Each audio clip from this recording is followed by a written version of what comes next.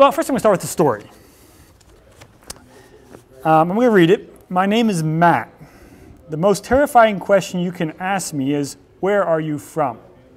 You see, I'm 39 years old, and I don't have a clue how to answer that question. I am a third cultures kid. As a young boy, my parents moved to Haiti as missionaries. Suddenly, everything changed. I couldn't understand anybody. The food was different. We were the only gringos, or white people, and I was the only boy who had a soccer ball. After many tears and much loneliness, months of loneliness, I began to feel kind of at home. I soon spoke Creole well, and I learned to like rice and beans. Neighbor boys all gathered at my house every afternoon to play soccer. And I was quickly becoming Haitian. And then we went home. But where was home? We moved to a place that had learned to live without us. They had kind of forgotten us. A place where they didn't kick the ball. They hit that ball with a stick. Can you imagine? It's called baseball. None of my friends from my home had ever left their country. They had never navigated airports. They did not know the value of a passport. They didn't know Creole, and they were terrible at soccer. No one had a clue how to make rice that was edible. In fact, they would boil their rice and then put brown sugar on it. Gross. None of my friends at home knew what it was like to live in the middle of political unrest, where there was shootings in the street. In short, I did not fit in, and I never would. As I grew older, I found the values and activities of my friends to be boring and meaningless. I soon lived for the next trip, or the next new thing. I tried to stay as busy as possible to keep the feelings of loneliness at bay and try to find some meaning in life. And because I was not afraid to do new things, I became the de facto leader everywhere I went. I found that I could often blend into any group I found, but at the same time, I never could quite fit in. In short, I felt homeless, even when I was at home. This story is about Matt. My middle name is Matt. This is my story. When I was 7, we moved to Haiti. We lived there a couple years, and I never fit in again. And most of you who moved away from your hometown, your home areas, move to the city, no matter what happens from here on out, you're going to struggle with fitting in because your life is different from everybody else's. It's called a third cultures kid. Third cultures kids. It's a term that's used in education, in psychology, and lots of other places, but it's not necessarily a disease or anything like that. It simply tells you what somebody's background is. Let's just say you have one person who their parents grew up in an area that was like this chair. You know this chair, it's kind of cold, it's strong, you can jump around on it. You can sit on it, but it's not very comfortable. And then they move, this family moves over here to this culture over here. And this culture here, this chair is actually more comfortable. It looks a little flimsy, it is a little flimsy. If you stand up on it, you might tilt the thing front and fall off, but it's more comfortable. And combine those two chairs together, you get a different chair. One that's really comfortable sometimes, but one that's kind of bulky, awkward. And that's a little bit like third cultures children are. And I say children because you're not really children anymore, but you are third cultures in your childhood. And so third cultures kids mean that's what happened in your childhood. I'm still a third cultures kid. I'm 39 years old. In my childhood, I went from one culture where my parents were at. I moved to another culture that was very different. And those two of those merged together forms another culture in me. And interesting enough, when you do that, you find that there's no one else quite like you because nobody else quite has that combination. And it can be very difficult to navigate life. And I'm saying this because I think probably most of you, whether you knew it or not, you probably wrestle with some of this. Especially if you moved between the time you were ages about 8 to 14. Those are some primary years, which probably quite a few of you have. Now, there's some blessings and there's some things that are hard about being a third cultures kid. One of the things is you tend to carry a fair amount of grief. I say you, maybe this isn't you, but third cultures kids tend to carry a fair amount of grief. They lost things back here. They moved things over here. They gained some things, but they also lost things. And They don't know where they fit. They've lost things. They've gained things. They don't know what's valuable. They struggle with a lot of this. I'll give you oops, wrong page.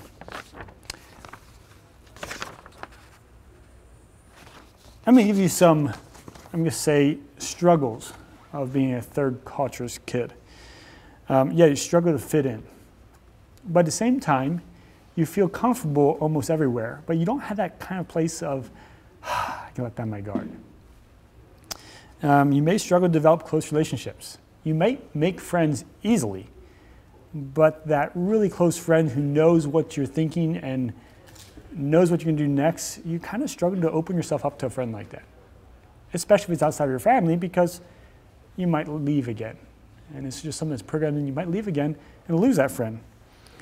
You may struggle to find clear direction in life. Exactly, what do you want to do? Where are you going to be? And just kind of struggle with that.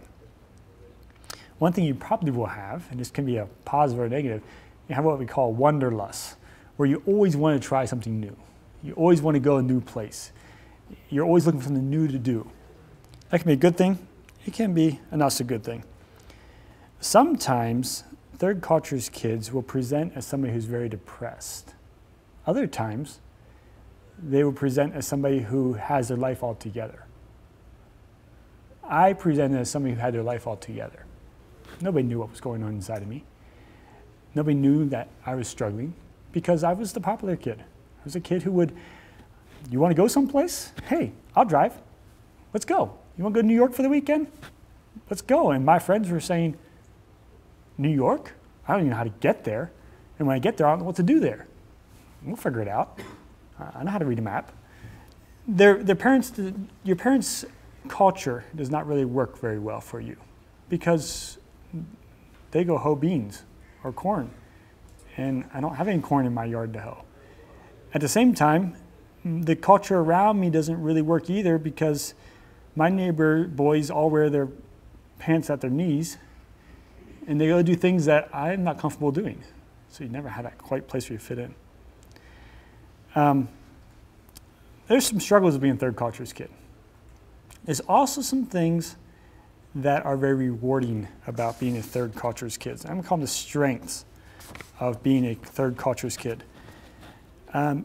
You might feel like you don't have a home, you don't have that place of rest, but at the same time you feel at home everywhere, or almost everywhere. You can go to your neighbors, let's say it's a African-American family, they invite you over, you go over there for a barbecue, and you enjoy your evening.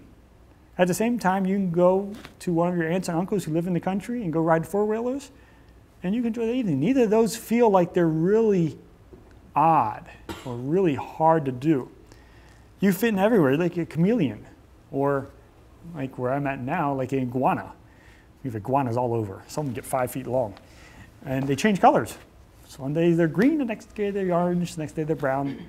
You can kind of change colors and fit into almost every situation, almost, but not quite.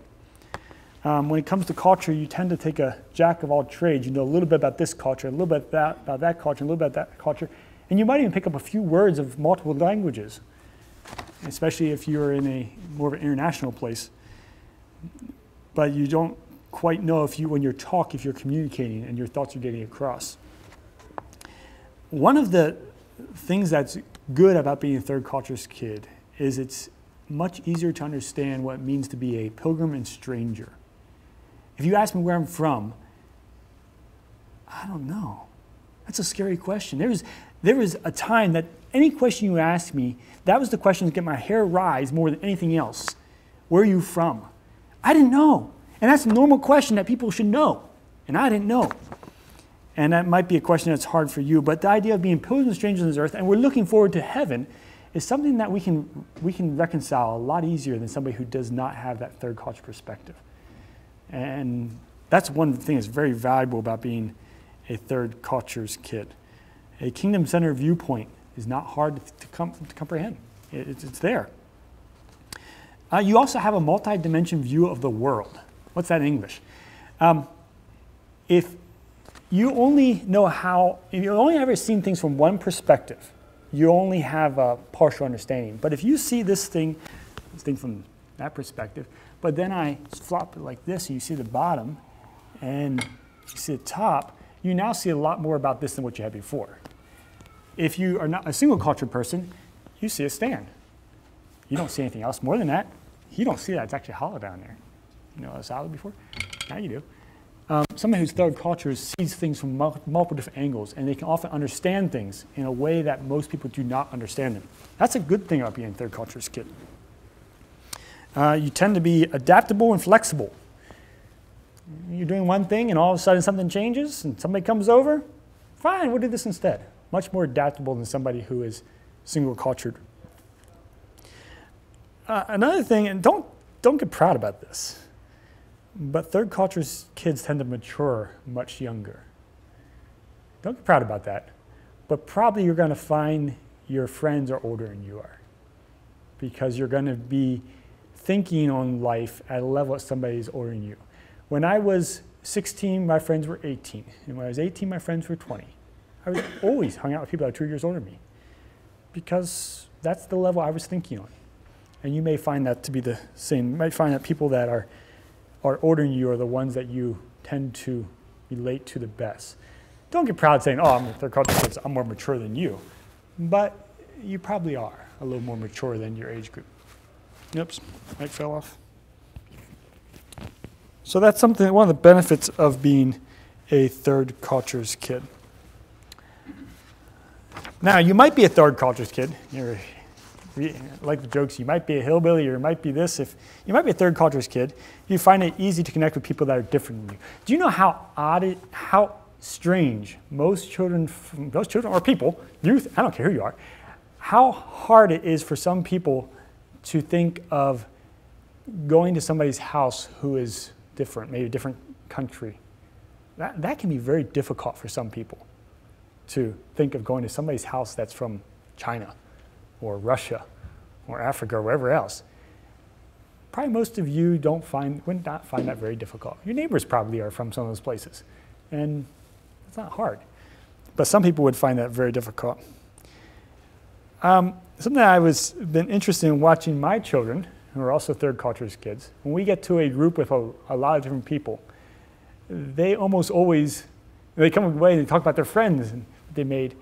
And when I figure out who their friends are almost always children of other missionaries or church planters. Even if we're a group of 1,000 people, they will find that one child who's a missionary to Nepal or wherever else. You tend to find that other third culture's kids and other third culture kids and yourself tend to link much quicker. So if you find that you connect well with other third culture's kids, you might be one. You might find yourself most comfortable in situations where everyone else is a little bit of a misfit. You might find it hard to break into the club or the clique. But when everybody is kind of not really fitting in, that's where you probably feel the most at home. I said about that place that you feel like, oh, I'm home. For me, the place that is closest to home is the public lounge at Sharon Mennonite Bible Institute, SMBI, which is an odd place to pick for home. Because you're not even allowed to kick off your shoes there. You're not even supposed to sit like this with your feet up on the chair. There's all kinds of rules you have in there. It's not rules that you don't have in your living room at home, but that's closer to home. And as I thought about that over the years, I think the reason is because everybody else that walks in those doors is a little bit of a misfit too, because this isn't their home. And so that very soon becomes my home, because I feel as comfortable here I'm probably more comfortable here than anybody else does. And so it becomes my home. You might be a third culture's kid if you have to leave the culture that you live in now to visit your extended family. If you have to leave the city or the town that you live in to go out into the country or go to another state to see your extended family, you're probably a third culture's kid. And you probably are going to find that you are able to, you're most comfortable with people who embrace a faith or an ideal, such as Anabaptism. You feel much more kinship to them than somebody who just lives it out and doesn't really embrace it. if it runs deep, that's probably a sign you're a third cultures kid. In childhood development, something that none of you have children, well, someone has children yet. I have children. You have children, but nobody else has children here, I don't think. Childhood development, there are 3 needs that every child looks for. The one is to have a place to belong. The second one is to be recognized. I'm a child of this family. And the third is a connection, that you know who your relatives are, you know where you have the place where you belong. It's my house, this is who I am, and this is my connections. For a third culture's child, a lot of times everything there is shattered. You don't know where you belong, you don't know what house you belong in. Sometimes you don't even know if you have a house. This is my daughter, by the way. You don't know where you belong. You don't know, are you recognized, or are you just kind of along for the ride? And the idea of connection is you don't know where your connections are. You don't know who's going to be around next week. You don't know who's leaving. You don't know if you're leaving. Those are hard things to deal with. But those are all things that help to develop you into a third culture's child. Now, there's benefits. I said benefits and downsides to being third culture's children. What do we do with it? So I think most of you are probably third culture's children. Maybe not all of you, most of you are. What do you do with it? In third culture's children, let's just say missionary children, because missionary children are third culture children. Missionary children, about 20% of them excel in life and really go far. About 20% of them fall apart and they end up in very bad places, on the streets, in drugs, very bad places. And about 60% bounce around trying to figure out where home is. Okay. So how do you not be the 20% who bounce around and perform very poorly and fall into drugs and live on the street? How do you not be that? How do you not even be that 60% in the middle that's bouncing around trying to find out where home is? How do you be those 20% that really excel? There's a couple things that you can do to deal well with being a third culture's kid. Number one, it's okay to grieve. You have left family, you have maybe left your big yard or the woods that you go play in or your friends. You've left that, and it's okay to grieve, and it's required that you grieve. And you're saying, hey, yeah, those were losses, and make me kind of sad. That's good. If you admit that those are losses and work through that, you have a better chance of becoming one of the third culture's kids who excel.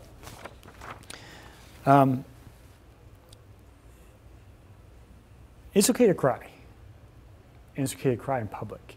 I did not cry in public from the time I turned probably 9 to I was in my 20s. Probably nobody saw me cry. I cried by myself. I didn't cry on anybody else's shoulder. That was not healthy. It's okay to cry. It's okay, and especially for you guys, it's okay to cry. It's okay to tell your dad, I need to go for a walk, and just tell him how you're feeling. It's okay. If you want to do well in life, you're going to have to, because you won't be able to carry the burden by yourself. It's okay to write songs, write journals, write poems or stories. You know what? The story that I wrote about Matt, I cried a lot writing that story. It's okay to cry.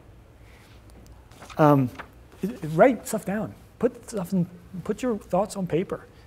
It's a good thing to do. You don't have to edit. You don't have to. You can burn it when you're done with it. It's fine. Probably it's best if you do burn it. Somebody else finds it. But put it down on paper. When you start writing things down, you start freeing your mind. So do that. And then start to embrace the fact that your life's experiences are unique to you. You're not your parents' culture. You're not the culture of those around you. You're a different culture. And outside of maybe your siblings, there is nobody else that has a culture quite like yours, because it's been a combination of things that you probably aren't going to find anybody else do. Maybe a few other friends, if you move with a couple other families, they might have a culture that's very similar to you, but most people are not going to have a culture like yours, and that's okay. But embrace the fact that you think through things differently. Now, you might not think through things betterly. You may not, but you think through things differently. Your perspectives is valuable. and be quick to share it, especially with parents or a close confidant. Quick to share your perspective. And it's okay to live outside the box. You know, I've been in all your shoes before, at least somewhat, and y'all want to fit in. But it's okay just to not fit in. That's fine. The world is full of young people who are trying to fit in, and most of them don't. You look at a school bus, you drive a school bus, how many of them look like they fit in? They're trying to, but they do some hideous things to try to look like they fit in. Huh? I agree. Yeah, people do hideous things to try to fit in. They put holes in all parts of their bodies trying to fit in, and you're, okay, they put tattoos on all kinds, it don't even look good. Some of them tattoos can look okay, but they do all kinds of weird stuff to try to fit in, and they just don't fit in. It's okay not to fit in. You're not going to anyway, okay? So don't try too hard to fit in. And last of all, allow God to redeem your experiences. If you're angry, tell God about it. If you're sad, tell God about it. And your perspectives, allow him, grieve with him. You know, Jesus was a third culture's kid too. You ever think about that? So was Daniel. So was Ruth, probably. We don't know how old she was when she went back, but by culture, she might have been 14, might have been 15. I put a list together, but I don't know where it's at now. Somewhere. The Bible is full of third culture's kids. In fact, as I look down through people, I think probably almost half the main characters in the Bible are third culture's kids. You ever think about that? And God could have done what he did with Abraham or Jacob or Isaac, or even David. He could have done that with somebody that wasn't a third culture's kid, but he programmed them. I think he put them in that situation so they'd have the perspective so that he could lead them in a big, powerful way. Third culture's kids have a ceiling that's much higher than most other children, but they also have a lower floor. If you let God redeem your hurts, the disappointments in life, he can take you on a long ways.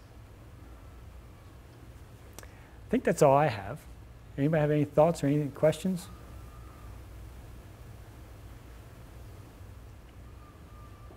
It's not fun being a third culture's kid. Never said it would be.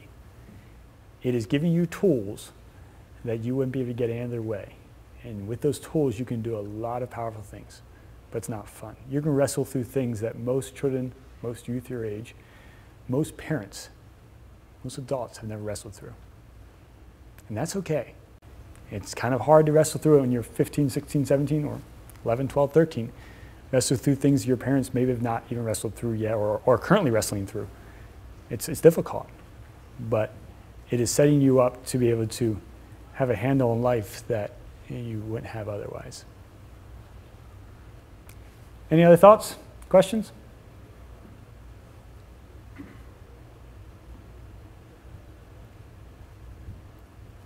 My children are wrestling through the thing of being third culture's kids right now, because we just moved again. And it's not easy, but I am excited to see what may come out of it and what they will become down the road.